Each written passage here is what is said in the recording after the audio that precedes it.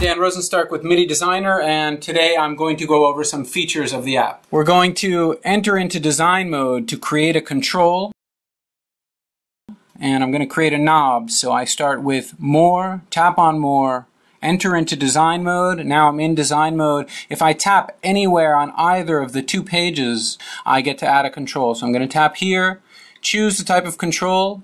So I can choose slider, I can choose knob. I'm going to choose knob. Add one.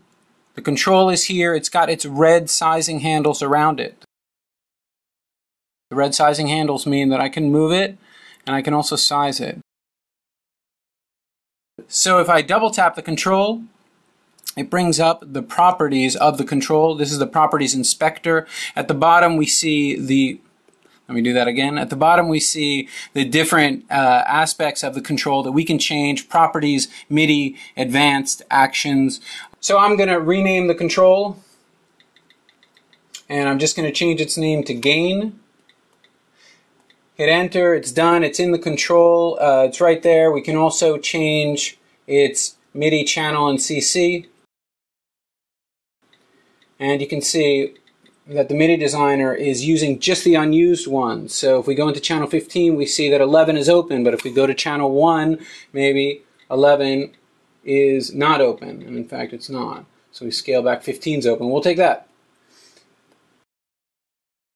Now we've got a control. We're going to do something interesting with this. We're going to double tap it, we're going to go to actions, and we're going to make a copy of this control. This is not a control that is similar to it. This is not a separate control. They're actually the same control. So this means that when I size one, it sizes the other. When I change the name of one, it changes the other. Most importantly, they share the same MIDI channel and CC. So I'm going to take this control and I'm going to move it to the next page. So now this control is here, and they are actually both the exact same control. So if I move one, of course, it moves the other. With that, we want to look at the structure of the pages in MIDI Designer, because what's the point of having copies of controls? The point is I see different or the same page on either side, switching pages using the page selector. And if this control is here, it's also where its copies are. So it might be convenient to have, let's say, a volume knob that appears on multiple pages. You've got it on page 1, you've also got to adjust the volume on page 3. How are you going to do that? One way you can do it in MIDI Designer is copying controls. It's not the only way, but it's one of them. First, let's add some pages and see what that looks like.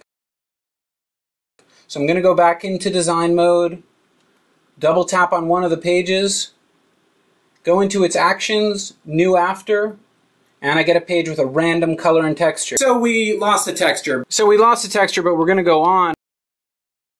We double tap on the page properties and we modify texture and color.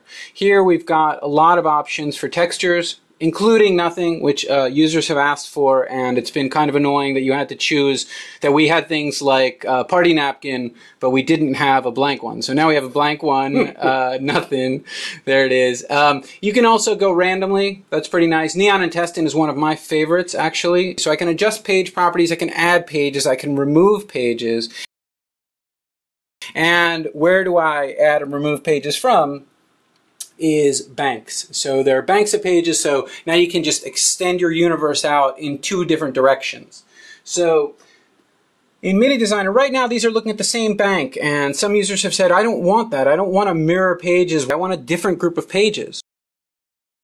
If I press on the bank indicator, I can move between banks, and by default the MIDI Designer gives you 2 banks. 2 isn't enough once you start growing. Right now we're offering 6 banks total. Just press and hold on the bank indicator, number of banks 6. Now when I go to the new banks, third bank has a randomly generated texture and it's got 1 page on it. Can go all the way up to 6 pages, down to 1 page on any bank, including the first. Now you might say, well, you've got your stuff in banks, but I've actually got my page in the wrong place, or I've got my page in the wrong bank. So we're still in design mode. We know that because this guy's here.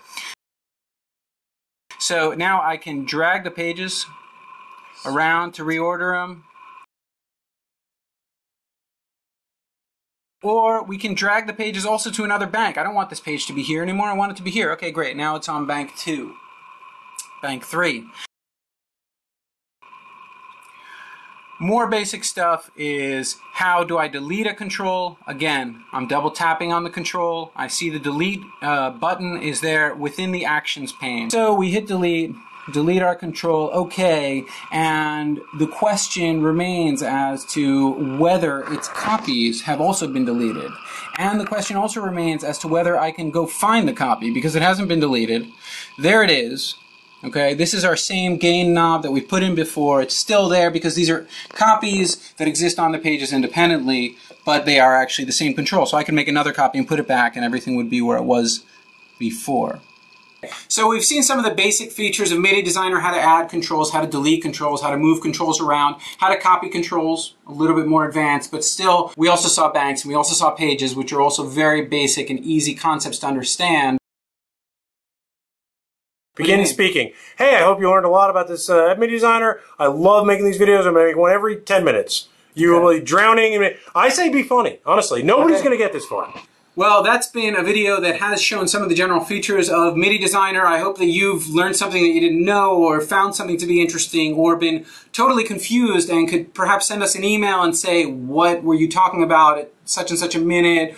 Or the whole video was great, we loved it, we eat popcorn while we watch it. Whatever is happening out there, we want to know, so send us an email to support@mididesigner.com.